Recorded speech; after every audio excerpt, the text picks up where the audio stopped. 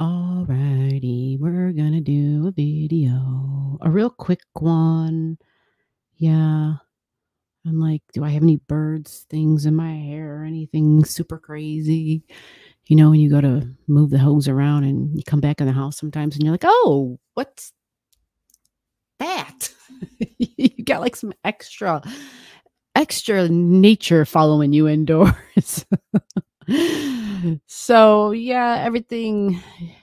Yeah, most people look in the mirror before they go live or before they record a video, and I'm sitting here like, well, we got to do this work already because there's just so many things that always seem to happen all at once. A lot of actions, a lot of projects, a lot of tasks all at once. I'm recording this on the day that we have Mars entering Virgo. Yeah, Mars entering the sign of Virgo. And that's really important, right? All of a sudden, there's a lot of something may have changed up, or there's some sort of a new thing within our routine. Mars is a action thing, right? It's like with our body, we're going to be doing something. And Virgo is all about projects and tasks and calendars and scheduling and organizing and creating order within madness, right? Seeing the big picture and seeing all the little bits and pieces all scattered about and like, well, wait a minute, this should go here and this should go here and this goes up there and that goes there. And then kind of seeing how all of that together can make something function better. Functionality, big Virgo thing. Like if you're going to give me something, it better have a purpose. It better have a usefulness.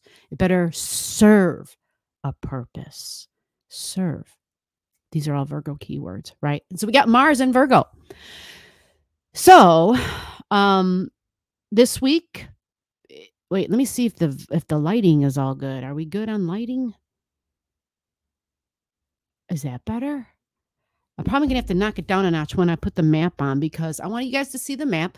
I want you to be able to, for anybody who's new, to get used to seeing the symbols with the words that I'm using, the pictures, the glyphs, symbols, all the same thing.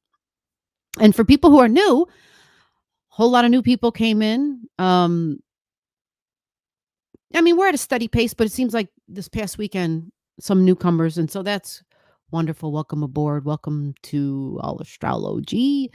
My name is G. And every Saturday night we do a live and it's 9 p.m. Central Daylight Time because that's where I'm at. So adjust for the time zone that you live in. We get people from Germany, Australia, the UK, the United States, sometimes South America, Canada, Romania, Australia. Did I already say Australia? South Africa and other parts of Africa. I've got folks from west side of Africa. Like there's people all over the world. So no matter where you're from, what language you speak, and I'm sorry, I suck at languages. English is the only language that I was ever proficient at. But anyway, come on in and see what's happening. Beam on up into the star room every Saturday at 9 p.m. So let's get to this chart. And by the way, if you don't have your chart, get a chart. Just comment to me down below the video and we will take care of you. We'll get a chart to you and it will look like the chart that I'm about to show. Meaning, here, I'll give you an example. Let's just slam this baby up here real quick. If you take a look at this chart, there it is. Okay. Every time I put a chart up, I hear that music. Remember, dude, back in the day? Okay, now I'm getting warm. I should have turned the fan on. Remember, dude, back in the day, and maybe they still do it. I don't know what his name was. I don't know. This was like back in the 70s. Like, remember like the big extravagant Miss America pageants or Miss Universe? Maybe they're still on television. I don't watch TV, so I have no idea. But anyhow, when the winner, like when it came down to that final contestant, wouldn't somebody sing like, there she is, right? I'm such an astrology geek that when I throw up an astrology chart, that's what the song, that's the music I hear. There she is, like the chart of the moment. So yes, I am a bona fide astrology geek.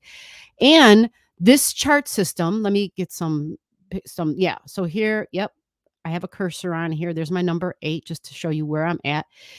This chart system if you get your own chart, if it's the chart that I send you, it will match this system. Same color glyphs, everything, same shapes on the glyphs. Sometimes they're different. And I'm crazy, so I do a lot of glyphs, right? So if you're a person who's into the details and you want to see more, or you look at your chart and you're like, what's with all this empty stuff? I know there's more here, right? There is. There is. Like, this is a chart of a moment. And look how much stuff there is, right? So just comment below and I'll take care of you in any way that I can. All right. Now, you'd see the date. Let's go big. The date is July 10th. So this is going to be for the week of July 10th. All right. 7 days from now, we have the new moon. There's a couple of videos up on the channel. If you haven't seen them, go check them out. All right, enough of the channel business. Let's get down to this business. We're looking at Mars. We're looking for Mars. So what's she going to do? I'm going to change my color real quick, and I'm going to point out Mars. There's Mars. Yep, the circle with the arrow. That's Mars. And then Venus right there, right? So Mars and Venus are now in 2 different signs. For the folks who are trying to get a love connection happening when Venus and Mars are in Leo, some people were thinking, and some people were like, oh my God, when is it ever going to happen? Or considering people past loves, right? Venus is going to be retrograding very soon here because she's already at 26, right? 2558, technically 26. So we know that when Venus gets to 28, almost 29, right? 28 degrees, she stands still and then retrogrades all the way back to 12 degrees in the sign of Leo. Romance, children, fun, sports, creative stuff, right? Art, theater, entertainment, political figures, not even political, I meant to say public figures, influencers, people who can be dramatic, who can sway the emotions of the public figures. Okay. So there's a lot of videos about the Venus retrograde. You want to find out what house number it's in for you. This is house number 2 in this chart. And remember, this is just a chart of the moment. So the house number 2, if this was your chart, this would be like, oh my God, your Venus is retrograding in the house of love, and finances and money and income.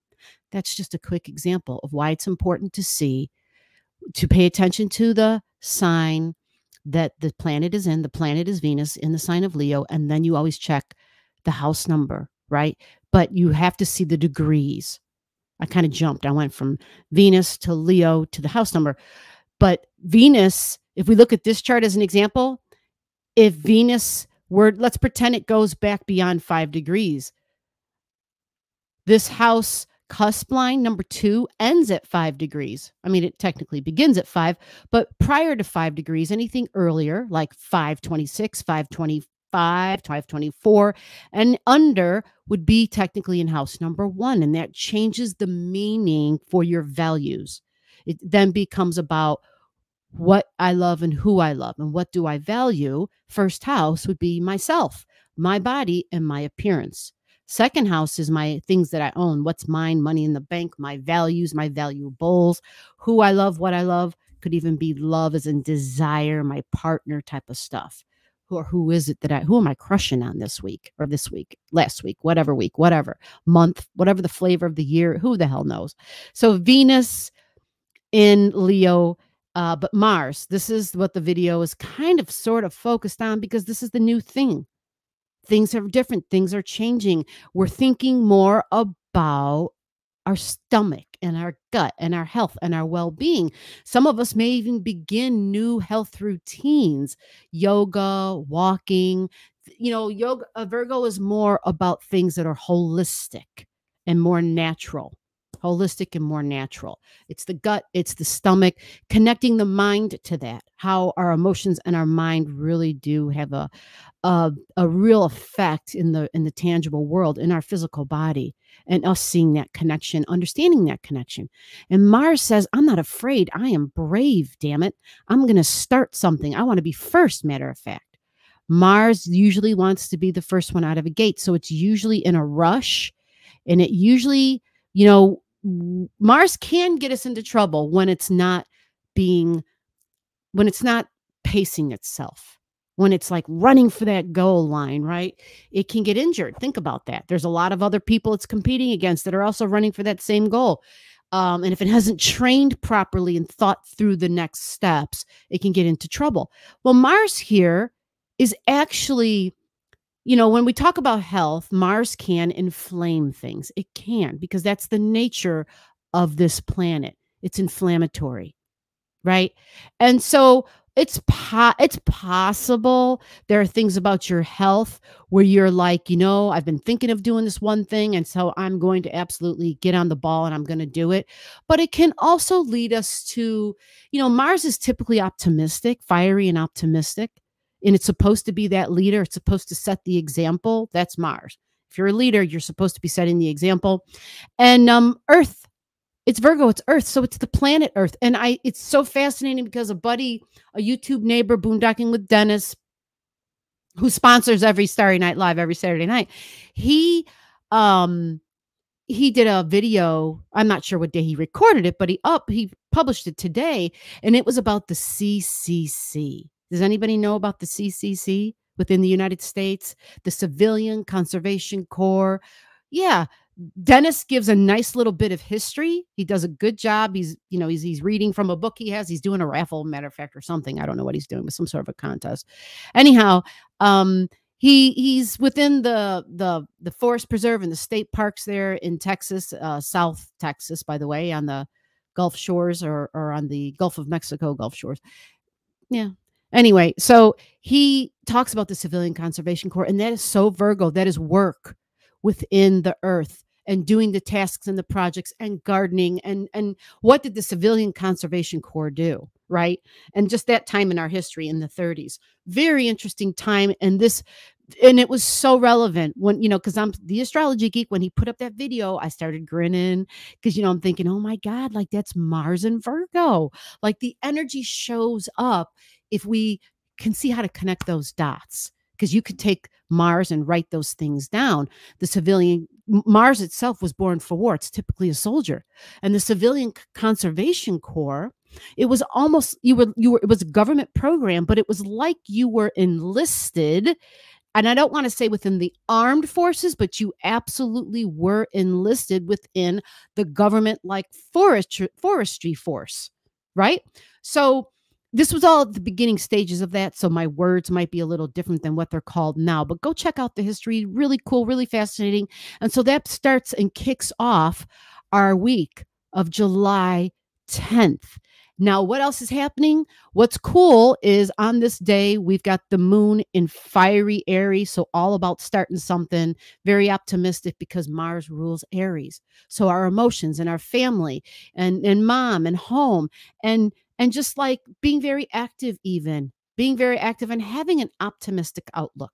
So this tells us, because the moon is about to leave Aries, it leaves once it hits 30 degrees, and it moves a degree every 2 hours. So, and every 48 hours, the moon is in a brand new sign. So this tells us that for this week, we know the moon is going to be moving then into Taurus. It'll spend 2.5 days there, roughly, right? And then it's going to go into Gemini. Right. And then it's going to go into Cancer. So that's a quick view of where the moon is going to be. And we know on Monday, July 17th, we're going to have a new moon. And it's going to be in the sign of Cancer. And there's already videos up on the channel. Go watch that. But it will be over here right about the 24, right about the 24, 25, 26, 27 degree mark. And look, Mercury is at 29 right now today in the sign of Cancer at a critical degree. And it's in Cancer, which is home and family, could be the housing market. It's the news because it's Mercury. And Mercury is also like real estate and business and the markets. That's Mercury. And so if it's in Cancer, it can be the housing market, it can be real estate, but likely maybe there's a connection between the two, like the abundance of commercial real estate and the shortage of housing, right? Think about that. So Venus is going to be retrograding pretty soon. And we also have, real quickly here, we also have the South Node and the North Node for this week. The South Node and the North Node, they're already at 048 in Scorpio and Taurus, and we're on a countdown. In 7 days' time, this node, because they always move backward, is going to be at 29 degrees in Libra. Yes, on the new moon next Monday. And that means the north node will go backwards, which means it moves into Aries on the 17th, Monday. Big days coming up. Yeah, lots of changes. July is an interesting month. We should expect new beginnings in lots of different ways and things switching up for sure. 29 degrees, the north node, your future in the sign of Aries, my body, my identity, who I am, where I am, what I do with my body consciousness, the freedoms of my body, the freedom to be who I am as I am, and the safety of my body, the rights of my body. If it harms none, let it be done. Aries, very fiery, willing to fight. The north node going into Aries, it is about the future of our freedoms, the future of our rights, the future of our body autonomy, the future of my identity and my right to exist right here, right now, exactly as I am.